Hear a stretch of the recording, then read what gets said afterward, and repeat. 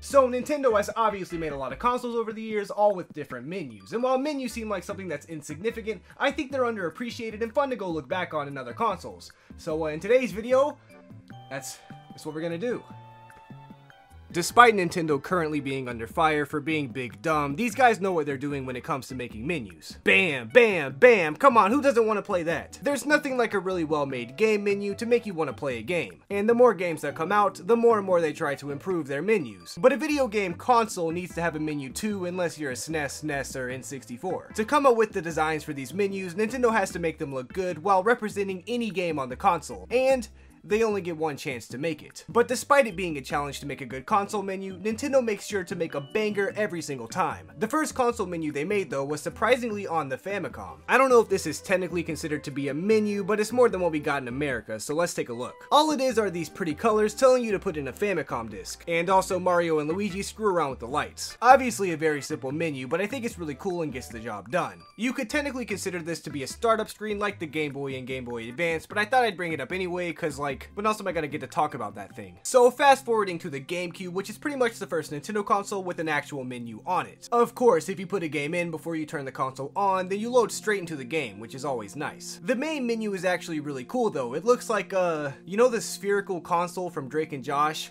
It's like that, but like squares instead of circles. And it also has a lot of different sections to look through if you're ever bored before you play a game. There's even a couple of sound Easter eggs that you can do on startup that I'm sure you've all seen at some point before. Overall, the GameCube menu is really simple, but also really nice and clean, so 9 out of 10. The next Nintendo console chronologically is the original DS. Obviously, the original DS menu has much less to offer than the future DSi, but don't worry, I'll bring that up later. The DS actually did have an interesting menu though, which is more than what I can say about the Game Boys. The menu let you set a date and time, along with choose your DS and Game Boy game that was in your DS. All of this was really cool, but they also have the option for DS download play, which is pretty much multiplayer on your DS when your friend has a game that you don't have. But also the best addition, PictoChat. Now PictoChat is very simple and it might be hard for you to understand if you never got the chance to experience it yourself, but I guarantee anyone who used this on the bus back in the day have very fond memories of PictoChat. There are 4 rooms in PictoChat that are only open to the people around you, so if you're in your classroom, they're all pretty much public lobbies. You get to send messages and draw pictures, and while there isn't a lot to offer, it was surprisingly fun and just a nice little feature that wasn't necessary to add, but ended up bringing a lot of fun to people. Those are the more simple Nintendo console menus, but soon came to be one of the most popular consoles in the entire world, which was the Nintendo Wii, which also featured a more extravagant menu along with the Wii Shop channel. This pretty much allowed you to use your Wii as an app store on top of a Wii game player. This was in 2006, before most smartphones also, which makes this even cooler than it seems. When you first bought a Wii, it came with a few stock channels for you to look at and use, with the most popular one being the Me channel. As you all know, with this channel, you get to create any kind of Me you want to use in various Wii games. The Miis of course became a Nintendo staple pretty much all the way up to the Switch, but they weren't all the Wii had to offer. For example, one of the free channels in the Wii Shop was the Everybody Votes channel. This was always fun to do after school because you got to answer some fun questions with your Miis. I always used to use some of my Miis for my own answers and other Miis for the answers that I thought were the most popular because,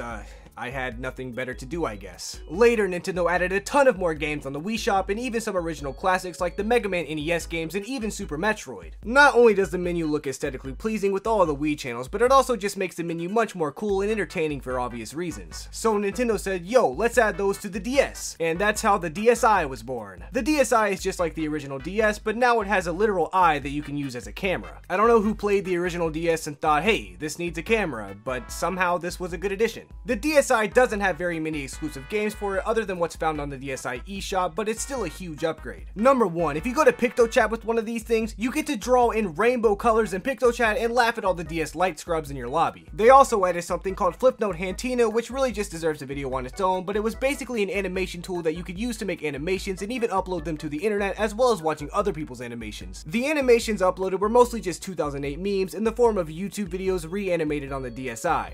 Doesn't get much better than that. Having the eShop on the DSi though also gave it the ability to get classic games on it as well as lots of other DSi exclusives. One of my favorite being the Zelda 4 Swords adventure game. This game was only on the eShop for a limited time, but it was free and it was a surprisingly fun Zelda game. Another one of my favorite DS eShop games was Photo Dojo, where you could take pictures of people and pose them into fighting characters for your own fighting game. I always took pictures of video game characters and just made worse Smash Bros, but there was no Smash DS yet, so I mean that's all we had. Anyway, obviously the DSi menu is an improvement from the original with all of its extra features, not to mention having a camera and pictures on your DS allowed the menu to utilize the top screen more by randomly showing you one of your pictures you have saved, which is honestly really cool. Of course, Nintendo's golden era of video game consoles are all going to have really good menu design. But next we have to look at Nintendo's most hated era, the 3DS and Wii U era.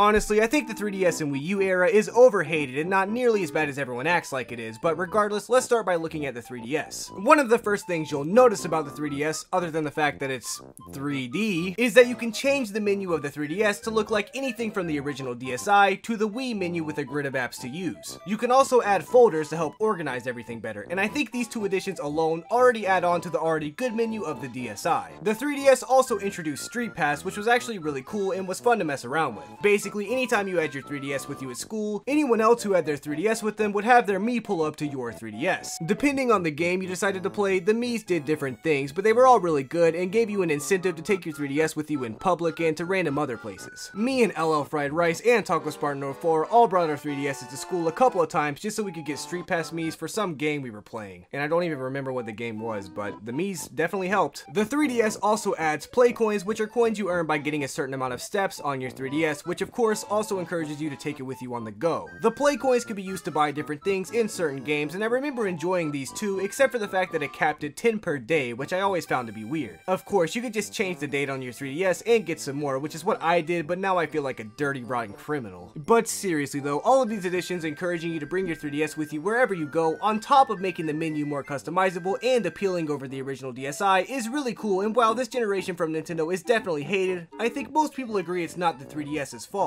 In fact, most people really enjoyed the 3DS and don't have very many problems with it. It's the Wii U where the problems lie. One of the most prominent problems the Wii U had were its specs, which I'll let my homie Zyro XZ2 Gaming talk about. What the?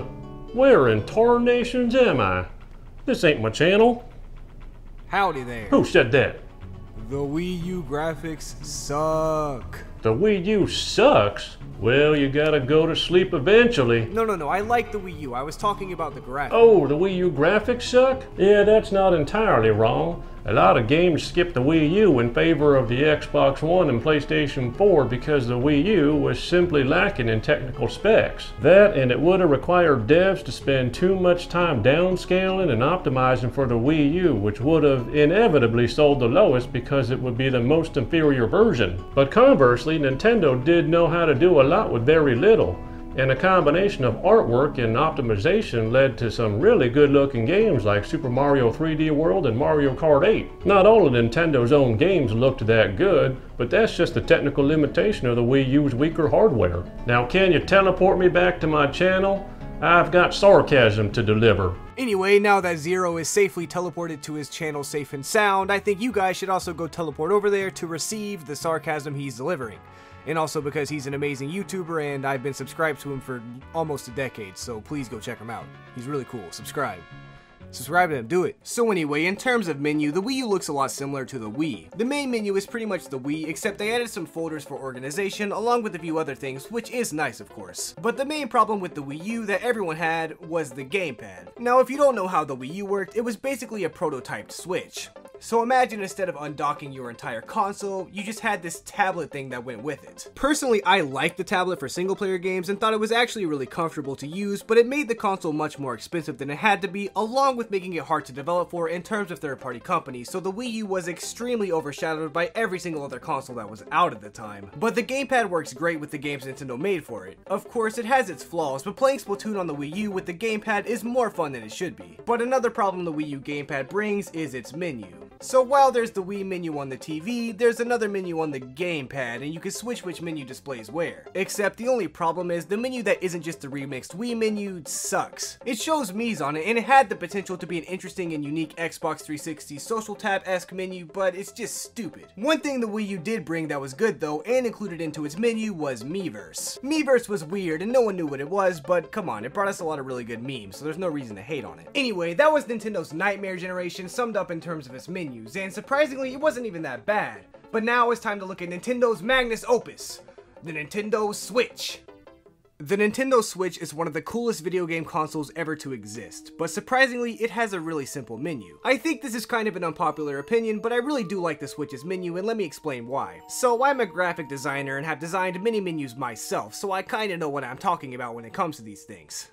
A little bit. And the Switch's menu is very aesthetically pleasing, as well as being a good combination of Nintendo's home console and portable console menu design. Instead of explaining what I mean using big boring words, look at the Wii U and Switch menus next to each other. I guarantee most people would say the Switch is better looking, though they might not know why other than it's just cleaner. And yes, there is much less stuff on the screen, which does make it look a lot nicer, but I think the best word to describe it is organization. You have all of your games nicely lined up in the middle, with your profile picture up top and anything else you might need right below your games, all having their own little icons. Admittedly, it might be a little too simple, but I think that's Nintendo incorporating the portability into its menu design. Home consoles can have much more complicated menus than portable consoles because they're displayed on huge TVs, while portable consoles obviously are not. So with the Switch being a hybrid, it needed something that would work for both. And while it may seem a little simple in terms of a console menu, when you look at the Nintendo Switch menu as a portable console menu in comparison to the 3DS and DSi, you can see where some of the inspiration comes from, and I think it looks really good. Obviously, I could be wrong, and Nintendo could have just commissioned some guy on Fiverr to design it, but honestly, I think it's well done and really well thought out. So having said all that, how would I rank each console based on their menus? Well, I think at the bottom I'd have to put the Famicom one just because it doesn't do that much. It's nice and it looks pretty, but